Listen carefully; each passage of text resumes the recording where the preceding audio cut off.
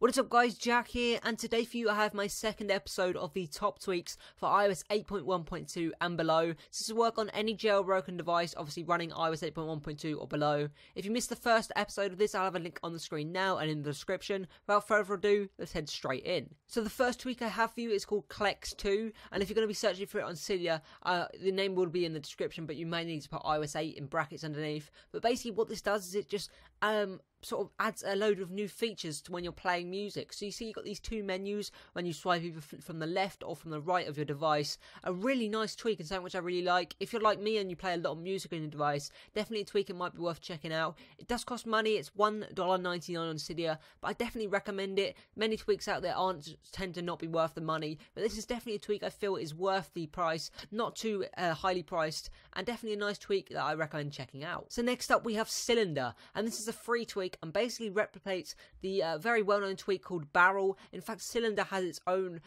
it's quite well known itself now. It's been out for quite a while now, but it's actually got quite a few more options than Barrel, and you can actually add a whole load of different options together. So I've got about 2 or 3 different transitions put together here to get this different effect. As you can see, just quickly change them over and you can get a completely different effect on your device. But anyway, it's called Cylinder. It's available free from the BigBoss repo in Cydia. Definitely something I recommend checking out, especially if you've been using Barrel. This comes with a whole load more effects, so definitely if you're bored of the Barrel that you've got, definitely check out Cylinder. Next up, we've got Kill Background 8, and it's pretty self-explanatory. You just get a small button in your multitasking, you just tap that and it kills all of your multitasking pages or the apps that are open in the background.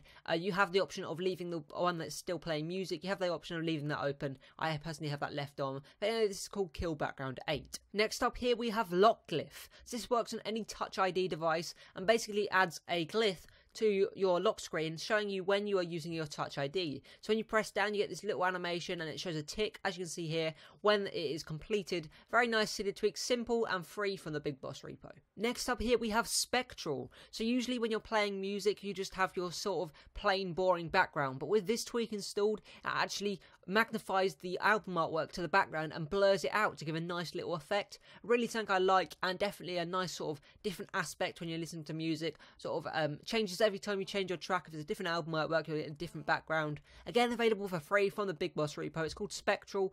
Definitely something I really do enjoy having on my device. Very simple, but just makes it look a tad nicer, and something I'd really recommend.